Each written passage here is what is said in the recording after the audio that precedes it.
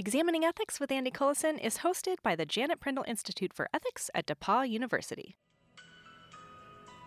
Point number 2 reads, Big oaks contains the danger of property damage and permanent, painful, disabling, and disfiguring injury or death due to the presence of expended but still live bombs, rockets, cannon rounds, flares, and other types of warheads. Unexploded munitions may be encountered anywhere within big oaks, lying on the ground or completely buried. These munitions can still explode, though they may have lain in the ground for decades. I have been instructed not to approach or disturb any military equipment or ordnance discovered on big oaks. If encountered... Christian, what are we watching here? What is this? So this is part of a safety video that visitors are required to watch before you go to the Big Oaks National Wildlife Refuge in Madison, Indiana. What? Wait, what? Why do you have to watch this at a wildlife refuge? So I thought the same thing. But Big Oaks used to be called the Jefferson Proving Ground. And it was basically like a giant piece of land that the U.S. Army used to test guns and bombs, including nuclear bombs, between 1945 and 1995. And now it's a wildlife refuge. They turned it into a wildlife refuge. But it's the kind of refuge where you can obviously still see signs of like the old military uses. That's mind-blowing. Yeah. So America is kind of chock full of places like this, like huge patches of land that have been abandoned and like now sit vacant. And let's say you have an old site like that Jefferson Proving Ground, and you want to take all of that unused land and turn it into a wildlife refuge. Sounds awesome, right? But how would you go about doing that? Well, you could just tear down the army buildings and take it back to some kind of pre-human wilderness. That's exactly what my intuition would be. And I think for a lot of people, that's what they're thinking when they hear something like ecological restoration. But on today's show, we'll learn about an idea that is shifting the way people think about the ethics of restoring a place like Big Oaks. It's called layered landscapes. Layered as in like cake layer? Yeah, exactly. All right, I'm interested. Take it away.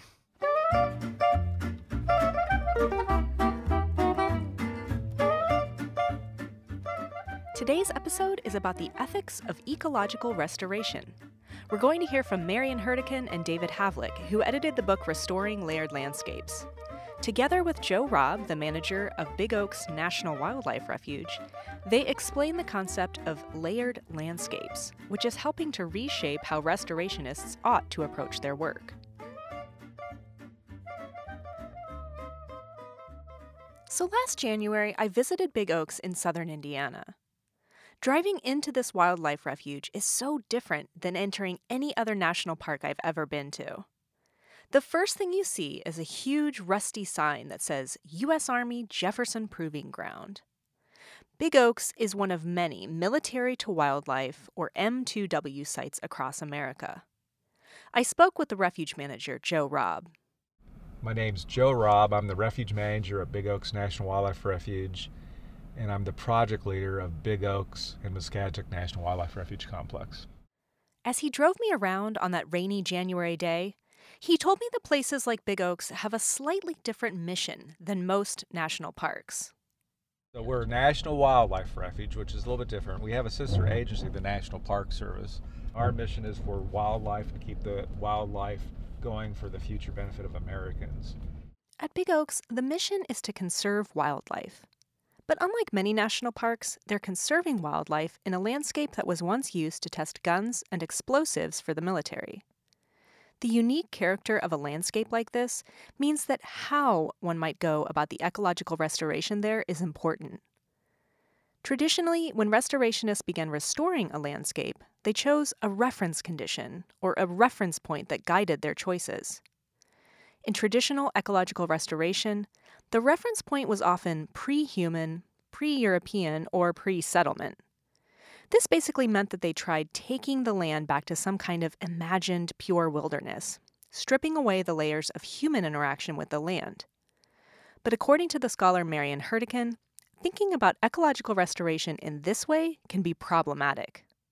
Sometimes that model might work, and there might be good reasons to follow that traditional model where you try and scrape away the human influence and bring back something approximating a natural system free of human influence. But I think the model is problematic in many contexts because it sometimes focuses on one layer at the expense of others, for example. So often in North America, the kind of baseline condition for restored sites is thought of as, or at least historically, was thought of as sort of pre-European settlement types of conditions.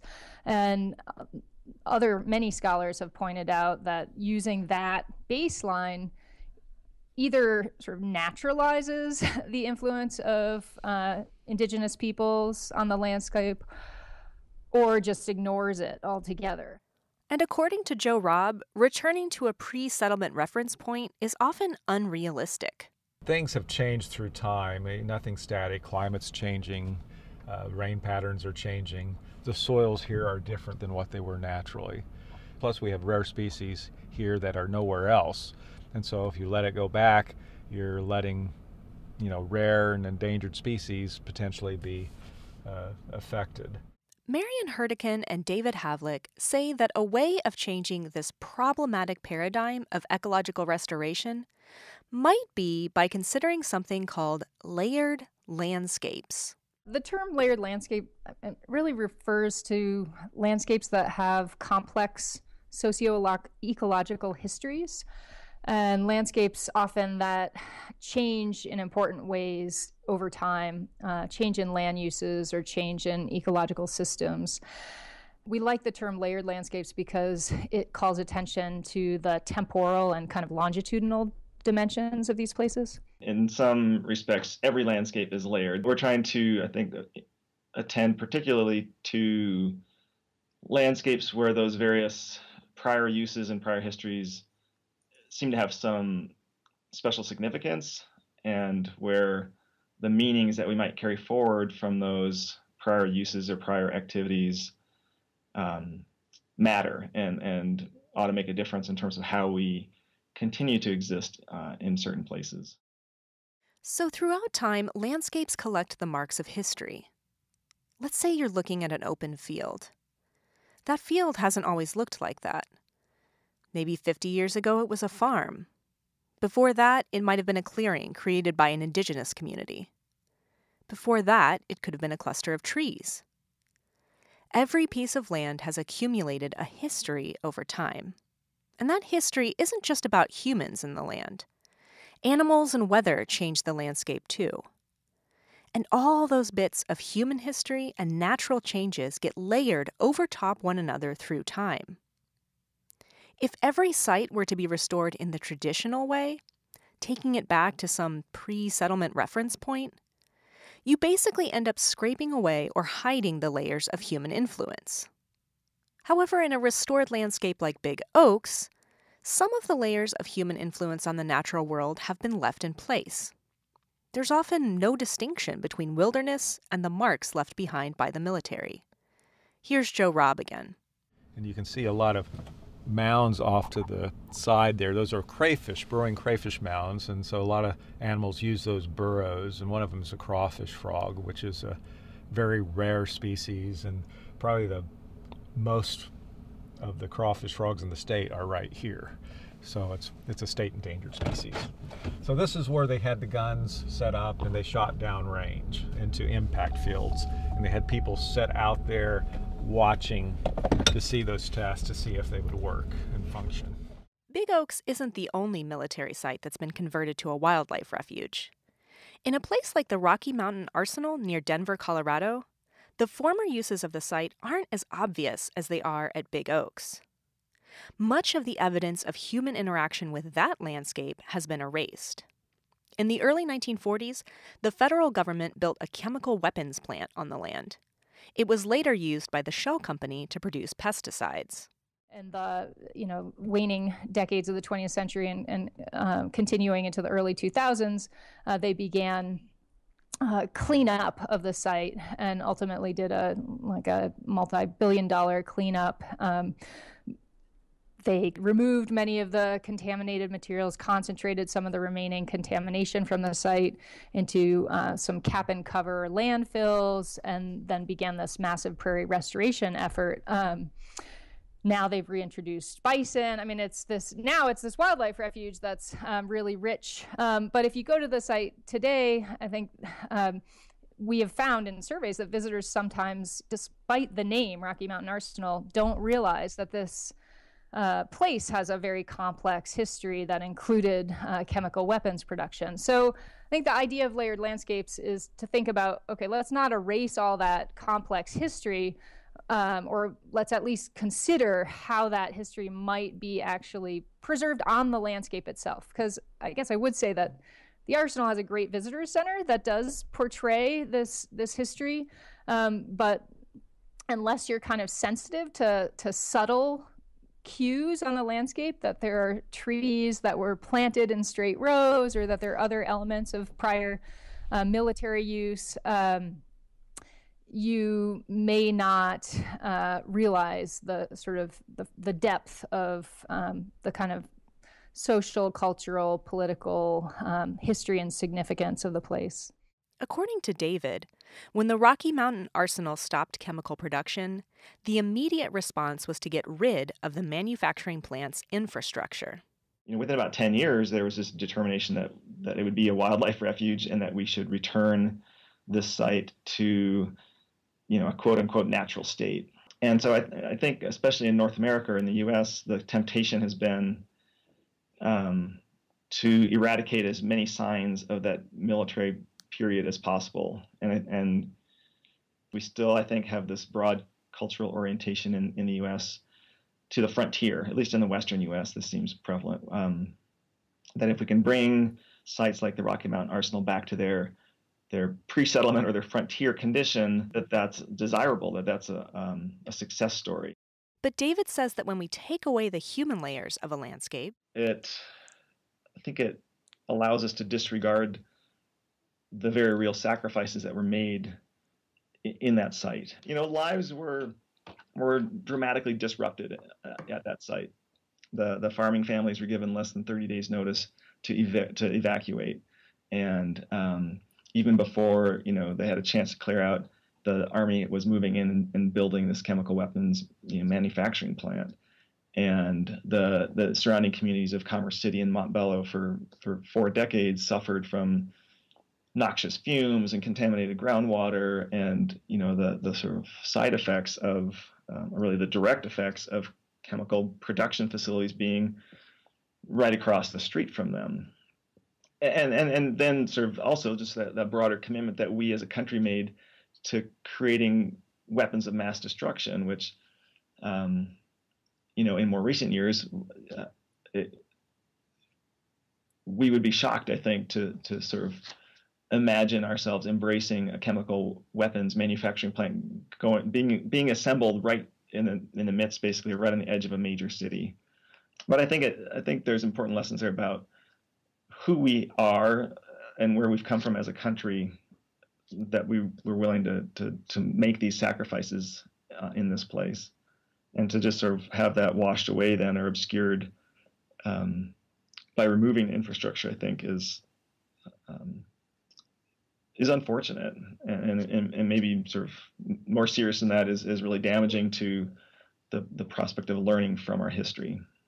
So when we remove the traces of human interaction with the land, we lose. We lose out on history. And so when we remove all the infrastructure at a place like the Rocky Mountain Arsenal, I think it becomes quickly tempting to just think of this place as nature. And when we do that, then I think some of the really important lives that were committed to this place, and the environmental impacts, and kind of the politics, and the whole sort of political economy of that place vanishes as well. And as Marion points out, we also lose a very important reminder that humans can and do permanently change the natural world. when you go to a site like the Arsenal, it's beautiful, it looks natural. People describe it as sort of pristine, in all these ways that, with all these adjectives that we use to describe natural places. At that site, there are still these huge landfills full of toxic waste. You don't see them necessarily as a visitor, but keeping that history visible or available to us, I think, does help us contend more seriously with the gravity of what we're doing in certain places that is really almost irreversible, or irreversible in terms of contaminating sites without just a tremendous influx of resources. So if restorationists acknowledge the layers in a landscape, they can then do something critical, which is to acknowledge the complexity of the relationship between humans and nature. According to Marion and David, that complexity can shape how they approach restoration. A lot of the traditional models for thinking about ecological restoration don't neatly apply in layered landscapes. The kind of original paradigm for ecological restoration is one where you have a natural landscape, and then you have a somewhat discrete human disturbance, and then restoration tries to bring that landscape back to the condition prior to disturbance. Layered landscapes kind of problematize that simple model because there's no sort of discrete moment where humans intervene. The interaction between humans and nature is ongoing and over time. And I think the other important dimension here is that it's not always clear in these landscapes that human influence should be understood as disturbance.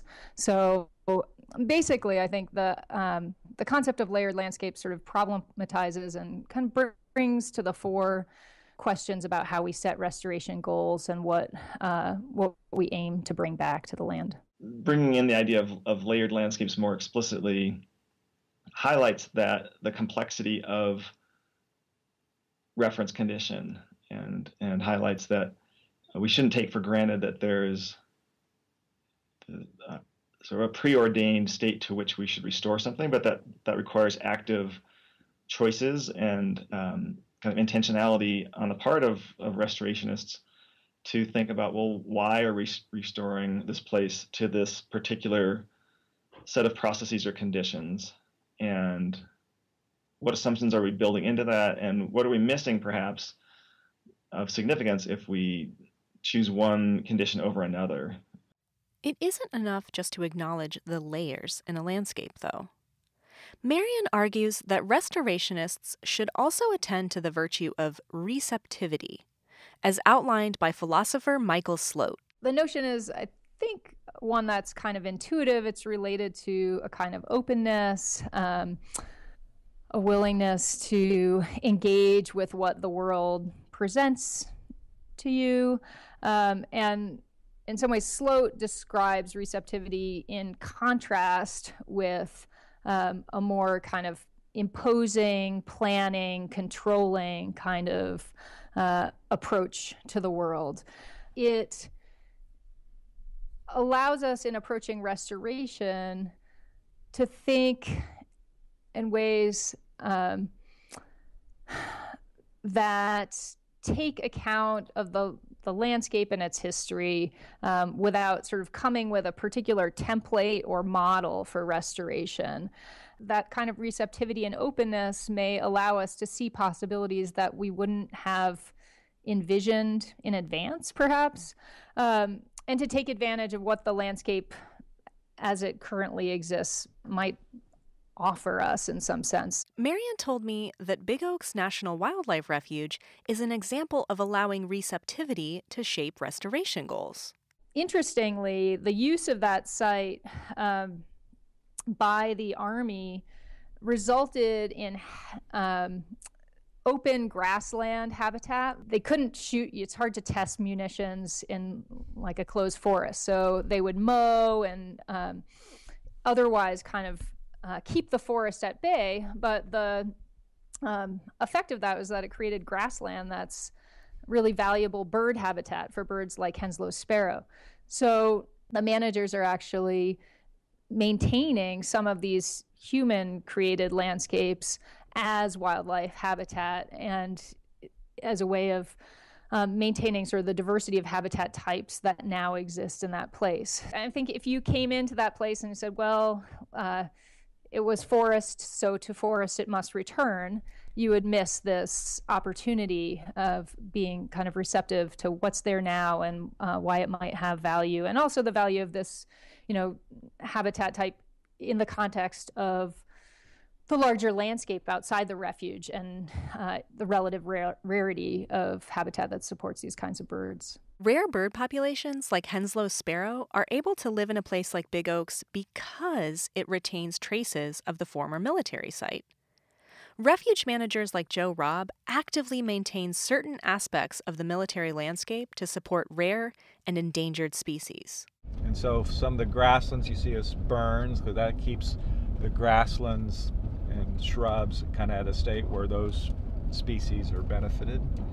And some of the areas we're letting it go back into forest. So typically what we look at is like right here, you're in kind of a shrubland, woodland, grassland area where we're burning and keeping areas at a certain state. Other areas we're not burning as frequently and we're allowing it to revert to forest. Do you ever get to burn the grasslands? Yes, it's our staff. We have fire qualified folks on staff, and we have a fire management officer that prepares plans, and we decide what areas we're going to burn, and we burn probably about 9,000 to 10,000 acres a year. Does that feel like just part of your job, or does that ever feel kind of yucky? No, it's actually kind of fun. It's a very fun time to get out there because we know that it gives positive things to the habitat. We work as a team, and it's something that humans on Earth have been doing, using prescribed fire to influence habitats. The Native Americans did it in these areas here to keep the bison from coming down.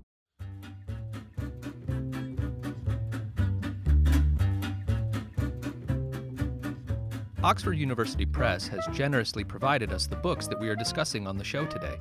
To find out more about Oxford University Press, visit them on the web at global.oup.com.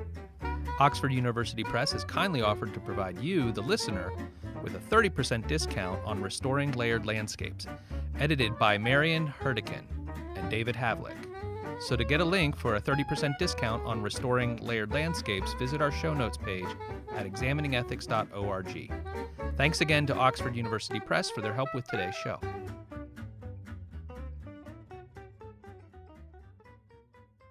So we've discussed the virtue of receptivity and the part that it plays in restoring layered landscapes. According to Marion, narrative also plays an important role when considering the ethics of ecological restoration. The stories people tell about a place can highlight the interconnectedness between humans and landscape.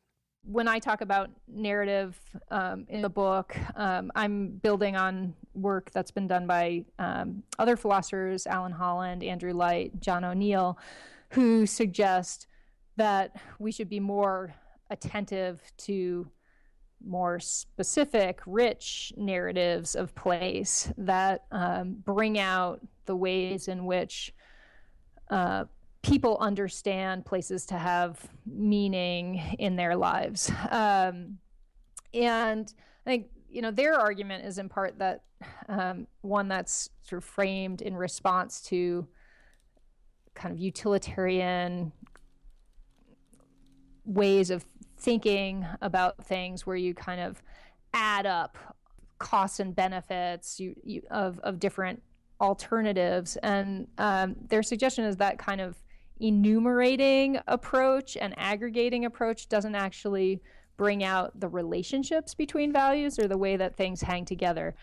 So I think narrative can be promising in restoration because it can reveal sort of the rich ways in which people and landscapes or people and ecosystems are intertwined and interact, and how those relationships are sources of meaning. She says that attending to narrative can highlight the importance of relational ethics in thinking about the environment and restoration. But narrative can also be complicated. There's no single narrative of a place, right? So if you ask 10 different people who live near a place or around a place, or people who come to visit a place and learn about the history, they're going to tell the story of that place in probably 10 different ways. And sometimes those narratives are actually in conflict with one another. So that poses a challenge. Which narrative, even if we're going to use narrative to guide restoration, which one do we choose? But then I think more generally, all narratives need to be engaged critically. I think just because a place has a story doesn't necessarily mean that that story should be continued. I mean, there are sometimes narratives that are bad or problematic that involve, oppression of people or marginalization of people or domination of and damage to the landscape that we would want to actually think about how we might rewrite the narrative or alter it. So there are some people who are developing methods that sort of encourage people to use narrative both to articulate the ways in which they value places and places have meaning to them, and then also to kind of mediate among those conflicting stories. So there are efforts to think about how people might co-construct a new narrative for a place that perhaps integrates aspects of different narratives and tries to reconcile them. There is a potential to think about, well, how could we together envision an alternative narrative that might guide us going forward. When I spoke with Marion, I was really taken by this idea that narrative could help guide the restoration of layered landscapes. Actually, everything about my discussions with Marion and David stuck with me. If any of my colleagues were here, they'd tell you I wouldn't shut up about it, even in other interviews. I want to close our episode today with some thoughts from a conversation I had with Kyle White. My name's Kyle White, and I work at Michigan State University. I hold the Timnick Chair in the Humanities, and I'm an associate professor of philosophy and community sustainability. Faithful listeners will recall him from a recent episode about climate justice. I brought up the idea of layered landscapes when we spoke about ecological restoration. For him, restoration is not just about restoring human relationships with the land. It's also about restoring human relationships with each other. So I'm wondering, if you're talking about a landscape that is kind of layered and has all of this, it's got, indigenous layers, and then it's got settler colonial layers, then it's got whatever other kind of layers, how do you figure that out? Right. And that's, I think, one of the key questions for people that are doing ecological restoration, because as you say, for so many years, especially, white people in the settler society thought that you'd sort of pick a point in time, a particular landscape, and then restore that, and there'd be very little human involvement afterwards.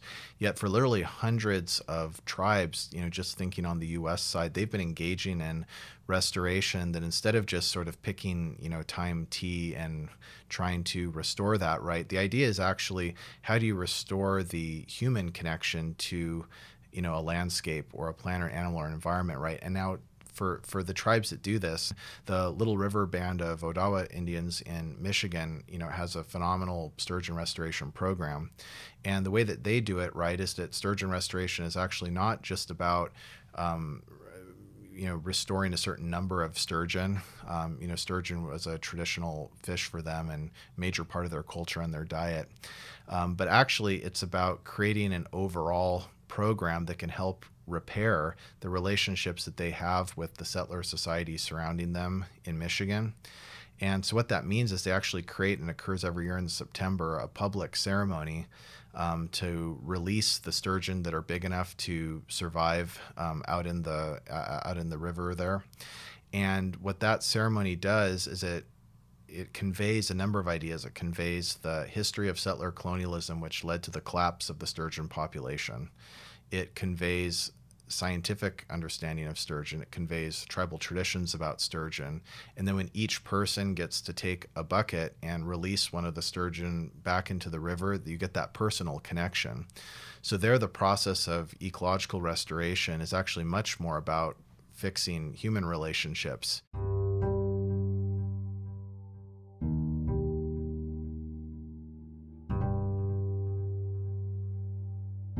And not denying the reality, right, that settler colonialism in a highly vicious and insidious way destroyed the very bases of indigenous political, social, cultural, and economic systems.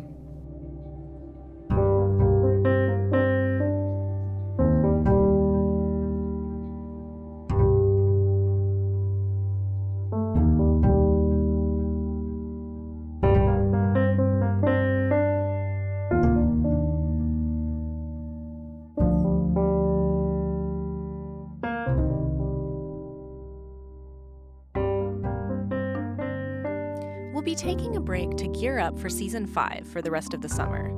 We can't be totally silent. We've got some bonus content planned for you all. However, we won't be releasing a long-form episode in July and August. But be sure to check back with us on the last Wednesday in September for our regularly scheduled programming. Thanks for listening. You can subscribe to the show anywhere you find your podcasts. Regardless of where you subscribe, please be sure to rate our show on Apple Podcasts. That's still the best way to help people find us. If you'd like more information about the topics we've discussed today, visit our show notes page for this episode at examiningethics.org. For updates about the podcast, interesting links, and more, follow us on Twitter @examiningethics. And we should note that the views expressed here are the opinions of the individual speakers alone. They do not represent the position of DePaul University or the Prindle Institute. Examining Ethics with Andy Cullison is hosted by the Janet Prindle Institute for Ethics at DePaul University. Christiane Wisehart produced the show. Our logo was created by Evie Brocious. Our music is by Lache Swing and Blue Dot Sessions and can be found online at freemusicarchive.org. Examining Ethics is made possible by the generous support of DePaul alumni, friends of the Prindle Institute, and you, the listeners. Thank you for your support. You guys are prepared. I like you have boots, Yeah. gear. You have an umbrella. Hey, you're ready. I'm not ready to be exploded.